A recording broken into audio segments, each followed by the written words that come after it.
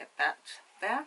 Hi everyone, welcome back to my channel. Thank you for stopping by. My name is Olajumoke. Welcome. If you are new here, I would very much love for you to consider subscribing to my channel.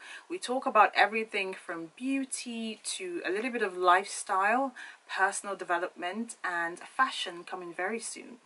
Now, I just got back from work and it was a very good day, mostly. No, I'm kidding. It was actually a very good day, but I had a particular word that was pressing on my heart, and I didn't want today to go by without putting this video out there to you who's watching.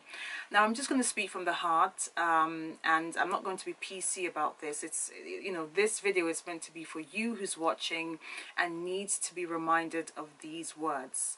Do not give up. There might be someone out there who is feeling very desolate, very lonely. You might be feeling like there's no one in your life who understands what you're going through. I just wanted to say to you that do not give up. You are loved, you are cherished, you are needed by someone in your life. If you have no one in your life, then God loves you, and I do too. I really do. These words that you've probably heard so many times before, you yourself have maybe uttered it as a word of encouragement to someone else, but you just need a little bit of a reminder at this stage or phase in your life. And I wanted to say to you that as human beings, we are very tenacious, we're strong.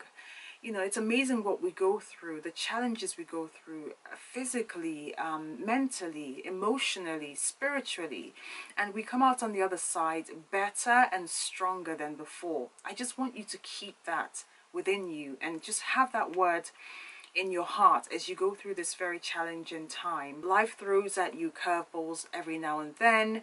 You know, we're meant to go through the refiner's fire, so to speak, to remove things in our lives that are not meant to be there. Now, I don't know what it is you're going through. You might be going through a divorce or a breakup, or, you know, you might be feeling ill physically, whatever it might be. I just want to say to you, please hold on to a hope that things will get better. You know, we're built to be winners, but not all those wins will come easily. And sometimes we just have to hold on steadfastly, have a little bit of faith, and push through the pain to get to the other side. If you know someone in your life who might be going through a very challenging time right now, I beg of you to reach out to them. Send them a note, a voice message, an email, reminding them that they are loved and cherished, reminding them of what they mean to you. That might take you all of a minute, but to someone else, it might be everything they have.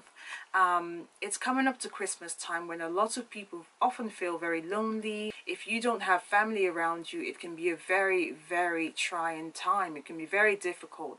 But please find a community around you that can embrace you. Find some love. There's so much love to give, guys. We are called to be gracious to each other, to be warm, to be kind, to be merciful. So let's just show some love today. You know, embrace loving people, strangers. It doesn't have to be a family member or friends. Just please embrace someone, and let's all show a bit of compassion and love today to someone new.